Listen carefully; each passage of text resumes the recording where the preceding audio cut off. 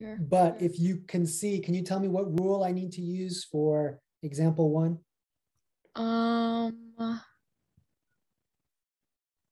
Let's see. Is it the product rule? I'm not sure. No, it is. That's Okay. correct. That is correct. The first function is going to be this 4x cubed, and the second function is going to be this sine of x. Okay. So I don't know how rusty you guys are, so I'm just going to make some adjustments. I'm going to recall this function k, so that I can call this guy f and I can call that guy g. So let's do f is equal to 4x cubed. Then what is f prime going to be? F prime is going to be 12x squared. And then sine, the g is going to be sine of x, and the derivative of sine is its cousin, which is cosine of x. And I know it's not negative because it's not a co thing. Okay. So really the new part, the new part is just this finding this g prime here. The rest of it is just section 2.3. So we can write out what our product rule is. The derivative of a product, fg, is equal to f prime g plus g prime f. And then we're just going to write in the relevant pieces. So this is going to be 12x squared times sine of x plus cosine of x times 4x cubed. Is there any questions about that example here?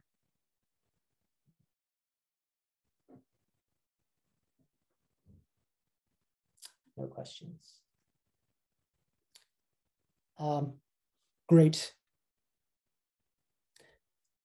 Aisha, what do you think about example 2? What rule would you want to use? What's it called? Quotient rule? Correct. Okay. Good. So again, this guy is the top function, and this guy is the bottom function. Let me relabel this guy J. Okay, just so that I can call the top here F and the bottom here G. So just like before, we've got our F is going to be equal to cosine of X.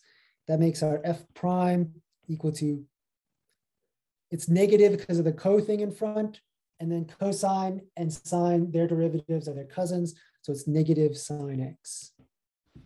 That's really the new thing that we learned in this section, just this one little new thing. But we're practicing our quotient rule again. So, so our g of x is going to be 5x cubed, and then our g prime is going to be 15x squared. Okay. So now we just apply the quotient rule. The quotient rule says that the derivative of f divided by g is going to be equal to f prime g minus g prime f all over g squared. So we just got to write in the relevant pieces.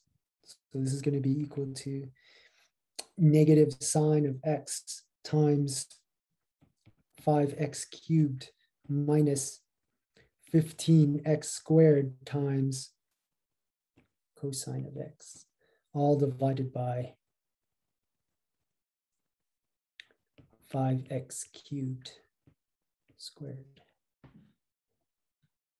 Is there any questions about this answer?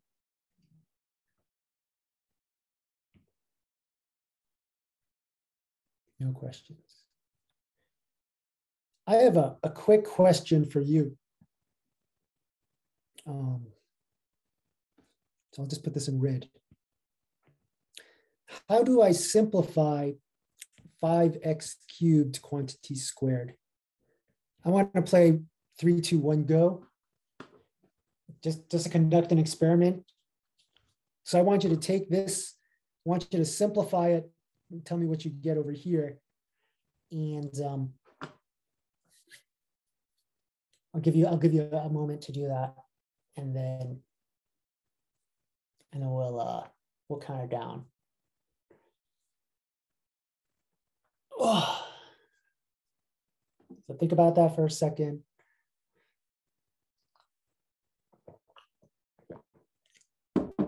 Type your answer in the checkbox.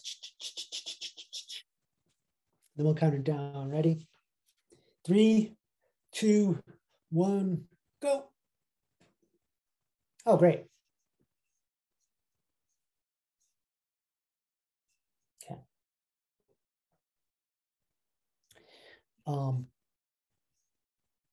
I see a lot of good answers here. So let me just express myself here for a second. After grading like 2 weeks worth of quizzes, for most of you, the problems that you're having are actually algebra problems, not exactly calculus problems. So I just kind of have to review basic algebra things as we go along. If you have something like a times b to the power n, then that raises each term to the power n, and then you multiply it together like that. So this is just true in general. This is an algebra rule. Okay. So if we do that with this particular denominator here, that becomes 5 squared times x cubed squared like that. And 5 squared is 25. And when you have a power to a power, you multiply the exponent. So that's going to be x to the 6th power. So this would be the simplified denominator. I hope that makes sense. But, you know, it's a basic math thing that we want to review. All right. Any questions about these first 2 examples? On your quizzes and exams, I don't need you to simplify product rules and quotient rules, but I would simplify if you have to calculate a second derivative.